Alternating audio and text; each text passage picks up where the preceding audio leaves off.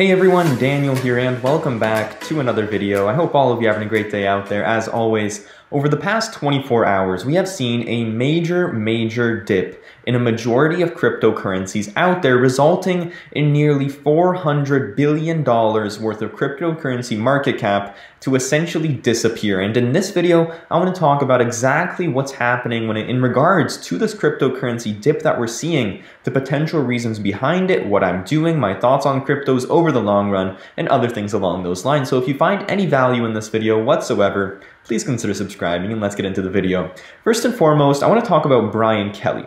And the only reason I'm mentioning his name, he's a Bitcoin bull. He was actually on CNBC a couple of hours ago, and I watched the clip, and it was actually pretty interesting because a lot of the points that he made are actually kind of in line with what my opinions are as to the drop we've seen in cryptocurrencies and other things regarding cryptocurrencies that might affect them over the coming days, weeks, months, or even years. So what I'm going to do, I'm going to take some of the points, elaborate on them, and give you guys my opinion on them overall.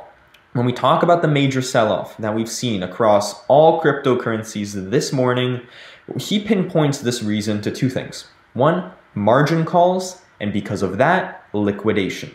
When we talk about margin, what is margin? It's essentially taking a loan out against your cryptocurrency to potentially buy even more cryptocurrency. Now, what does this look like? Let's say you have $1 in Bitcoin, all right? And what you do is say, you go to your brokerage and say, all right, I have $1 in Bitcoin.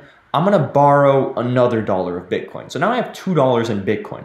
Now, what happens then, if your Bitcoin, or the value of your total Bitcoin, so if the value of those $2 goes under $1, the brokerage has the right to liquidate your portfolio by selling everything.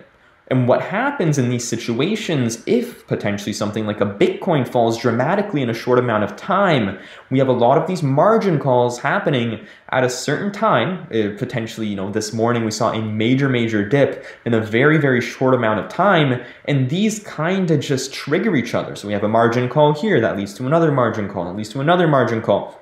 And that is one of the main reasons as to why we saw this major dip this morning, because obviously you have these margin calls transpiring. Some people can't deposit money quickly enough because of how Bitcoin has fallen so quickly. And we have a situation where these brokerages liquidate their Bitcoin, their Ethereum, their cryptocurrencies, and that results in even more selling pressure, which obviously forces the price to go down. Now, at the same time as this happened, the exchanges faced so much volume that they couldn't handle it and shut down, which is why we saw pretty much every single crypto brokerage out there, Voyager, Coinbase, Binance, I don't know if Kraken went down, but nearly every single one went down because of this spike in volume due to these margin calls and due to this liquidation. Now, the thing is, this kind of margin calls and these liquidations don't fundamentally change the case when it comes to Bitcoin. And this is Brian's next point here.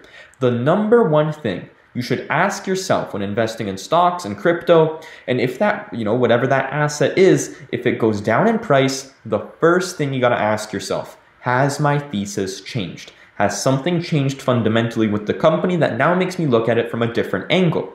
In the case of Bitcoin and in the case of cryptocurrencies, Brian Kelly's thesis is two things: institutional adoption, and number two, a hedge against currency inflation.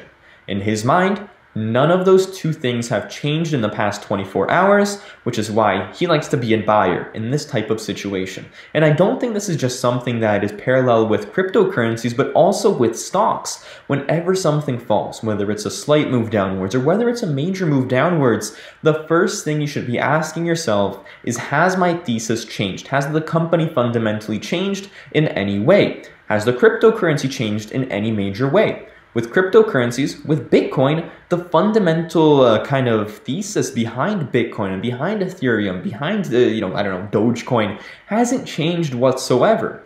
All we had was a sell-off, which is inherent with cryptocurrencies. If you're buying into any crypto, you should be expecting volatility, and not just that, you should be embracing this volatility as an opportunity to get in. Because as fundamentals improve, you have a situation where the stock goes up, down, and sideways to a point where whenever it falls in a massive way, that's an opportunity to get in. And that's one of the important things that I like to teach, is always keep a certain amount of cash on the sidelines to buy dips. And I think that's especially important with Bitcoin, with other cryptocurrencies, to have cash on the sidelines, because Bitcoin, Ethereum, Cardano tends to crash in a massive way in a short amount of time for no reason, and then generally like to bounce right back after that dip transpires, right? And that's why one of the most important things is holding cash on the sidelines and being able to take advantage of these opportunities when they do end up coming.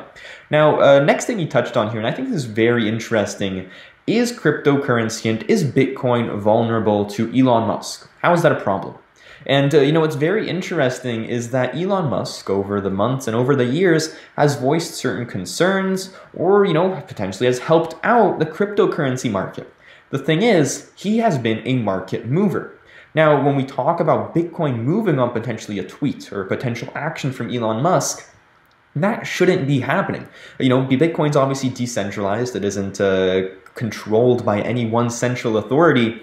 And what Elon Musk's opinion is shouldn't move the market. So what Brian Kelly said, and I think this is very important, is that Bitcoin has to get over what Elon Musk says to become a dominant global currency. And I couldn't agree with this more. I think Bitcoin has to get over, what opinions are from, obviously Elon Musk, to really become their own digital currency, obviously in a global environment. So this is a vulnerability in the short term, that it does react to these tweets and to these opinions, but over the longer run, we do expect it to, kind of brush off a lot of these opinions from someone like an Elon Musk and really focus on the sole fundamentals of the cryptocurrency as a whole. It doesn't really help that, they're inherently volatile at this moment as well, to where it's almost like cryptocurrencies are looking for something to be volatile for. So in this case, if, some Elon Musk says something good or something bad, that can cause a massive spike in certain cryptocurrencies or the crypto market as a whole.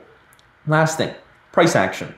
We saw some nice price action today when it comes to Bitcoin. It did bounce off of some major resistance at in and around $29,000. It didn't bottom out there. That's the resistance though. It bottomed out in and around $30,000 and has, moved up a little bit. We'll take a look at the chart in a moment here. But again, it just goes back to the same thing we talked about earlier. Nothing has fundamentally changed with Bitcoin, but the price has moved down. And when we talk about what Brian Kelly thinks about the situation, it reminds him of exactly what he saw in March, where there was a major overreaction in the stock market and in the cryptocurrency industry, to where, kind of the fundamentals of everything wasn't down to a level at where the stock market and where the cryptocurrency market was at that time. And if something, what we've seen currently with the price of Bitcoin, with the price of different cryptocurrency assets, it should present a nice buying opportunity for anyone willing to buy, or for someone who has cash on the sidelines. Now, next thing that I want to take a look at with you guys is exactly what's happened with cryptocurrency prices across the board and dive a little deeper into exactly what's happening with them. Obviously, Bitcoin, Ethereum, Binance Coin, Cardano fell massively this morning, have rebounded a little bit though. We're going to take a look at the Bitcoin chart. In my opinion, it's almost no argument that Bitcoin at this moment in time is the face of the cryptocurrency industry and is most associated with cryptocurrencies as a whole. Obviously hitting $30,000 here today, now trading at around $36,000. And we saw a major dip at in and around 8 to 9 a.m. Eastern Standard Time. This is when a lot of those margin calls occurred. This is when we saw a lot of that liquidation and essentially creating a spiraling effect where one triggered another, which triggered another, which triggered another, which triggered this massive decline that resulted in essentially a spike in volume. And a lot of these exchanges couldn't handle that volume, which is why we saw a lot of brokerages go down in the process. Now, what's phenomenal about this dip here is that a lot of these coins are continuing to, kind of drift a little lower, not completely rebound. Something like a Cardano here, which is a very interesting coin. We'll talk a little bit about it in a second here. It obviously rebounded to upwards of $1.83. Now it's back down to around $1.50. So it's not like the opportunity is over with a lot of these cryptocurrencies to buy the dip. And, the phenomenal thing here is, with a lot of these cryptocurrencies, the best time to buy an asset, in my opinion, is when the price goes down and when we see fundamentals either improve or stay stagnant. And what we're seeing with cryptocurrencies is the prices of all of these decrease while the fundamentals continue to improve. That is phenomenal, and I think that presents a phenomenal buying opportunity. Now, when we look at cryptocurrencies as a whole, I think we can really separate them into two main categories. One, Bitcoin, a store of value, a finite amount of Bitcoins out there. And, essentially when we talk about a store of value coin, Bitcoin has won it. They've won that name, and they will probably be the store of value moving forwards. But the thing about Bitcoin, their transaction time sucks. 15 to 20 minutes to essentially create a block, which means that if you go to a Walmart or any other store and want to use Bitcoin, you got to wait 15 to 20 minutes at the cash register for your essentially payment to go through. That sucks. What Ethereum, what Cardano, what Polkadot are trying to do is be a currency that you use on a daily basis. Much less transaction times, much less fees. When we look at this kind of market here, I think that is where a lot of opportunity will come over the coming kind of months and years here as the cryptocurrency market expands. And I'm making a full analysis on Cardano. It will take me a little bit of time to make over the next couple of days here, but I do think it has a lot of potential at its current market cap to really take on Ethereum as that form of a digital dollar. Anyways, guys, thank you so much for watching this video. I really appreciate you being here. If you found any value in it whatsoever, please consider subscribing, and I'll see you all in the next one. Bye.